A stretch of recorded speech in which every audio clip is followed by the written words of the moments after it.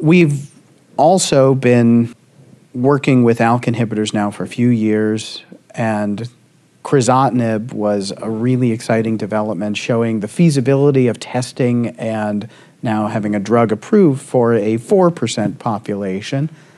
And this was a treatment that has a response rate in the 60% range and a median duration of response approaching a year, and many patients beyond a year.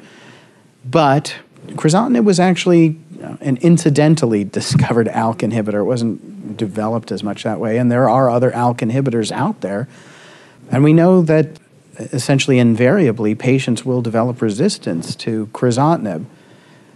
LDK-378 is a Wyeth drug that was presented by Alice Shaw. It looked quite promising. Mary, tell us a bit about that. What do you think of the whole field of second-generation ALK inhibitors, and are we going to potentially have other agents to work with in this setting?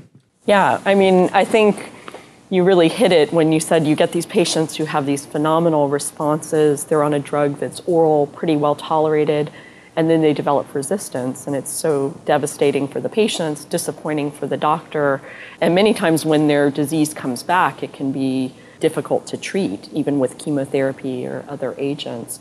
So I think we were all very excited about these compounds, but also cautious because we've seen with EGFR that it hasn't been so easy to treat acquired resistance, and a lot of trials have been done and have been disappointing. So I think the results that Dr. Shaw presented were exciting.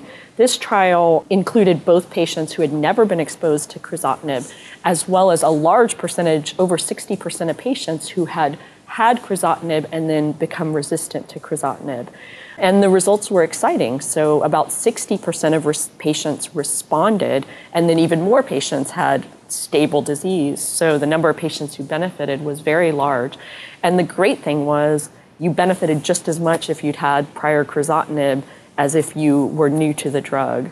I always tell my patients that treating cancer is a marathon, not a race. And so I think the sequencing of agents and being able to, well, we can start with crizotinib, get our maximum benefit out of that, then we can move on to a new drug, is really exciting. I don't have personal experience with the LDK compound, but the toxicity that was presented looked great, even better than for crizotinib in terms of visual toxicity. Which has not been a terrible Right, not a terrible toxicity, but the toxicity looked very good.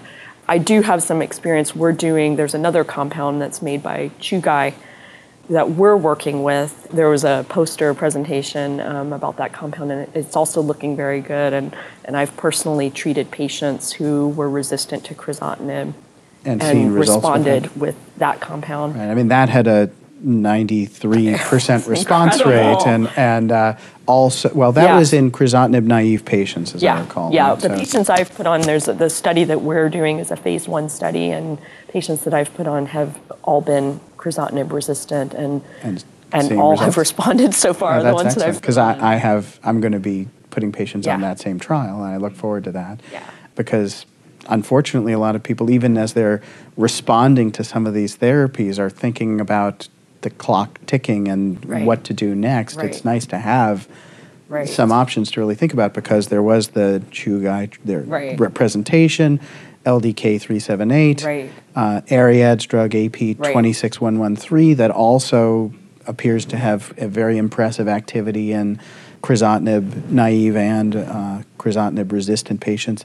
Another thing that Alice Shaw reported about LDK, and Ross Camage also noted in some patients on the Ariad drug, were brain responses. Because we have seen that many of the patients who progress on crizotinib progress in the central nervous system because the drug doesn't get in. So I think it's really important and relevant to have a drug that you can get responses of brain metastases. Right, and maybe, if we start using these drugs earlier too, maybe we can prevent or delay brain metastases by using drugs that cross the blood-brain barrier, and potentially maybe we can delay resistance by using some of these drugs that seem to be more powerful ALK inhibitors.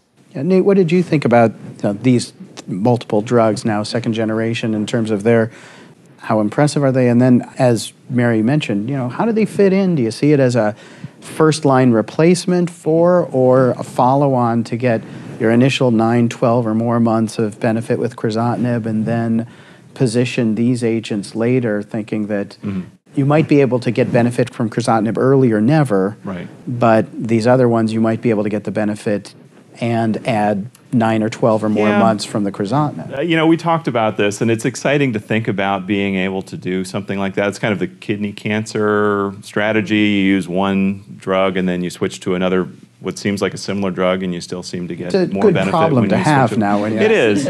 It is. There's no doubt that these are incredibly exciting. I mean, they work really well in a majority of patients, and I've had a few people on both the Chugai and the LDK.